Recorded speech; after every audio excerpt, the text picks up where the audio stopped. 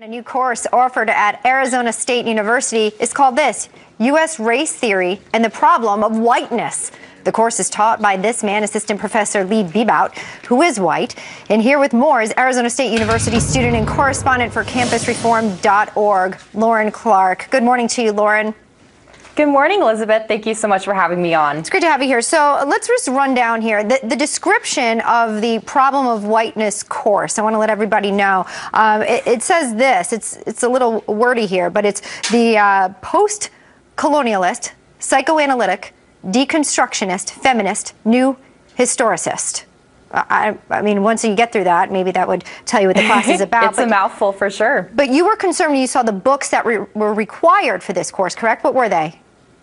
Correct. So in the books for this course, Critical Race Theory, Everyday Language of Racism, amongst others, all of these books have a disturbing trend, and that's pointing to all white people as the root cause of social injustices for this country. So clearly we see a course that's causing more problems than it does solutions. Yeah, the books here, The Possessive Investment in Whiteness, we can show them a couple of them here. Everyday Language of White Racism is another one. The Alchemy of Race and Rights is a third. You know, Lauren, let me ask you this. If the course were called The Problem with Blackness, The Problem with Being Female, would that fly at the university?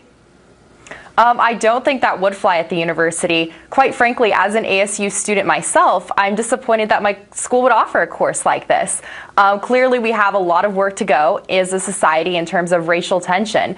But having a class that suggests an entire race is the problem is inappropriate, wrong, and quite frankly, counterproductive. I wonder what students like myself are taking out of this course when they learn all about this negative racial tension into society. There's a lot of negative implications here. Yeah, you fill in the blank with any of that. It just seems quite unfair and wrong and pointed.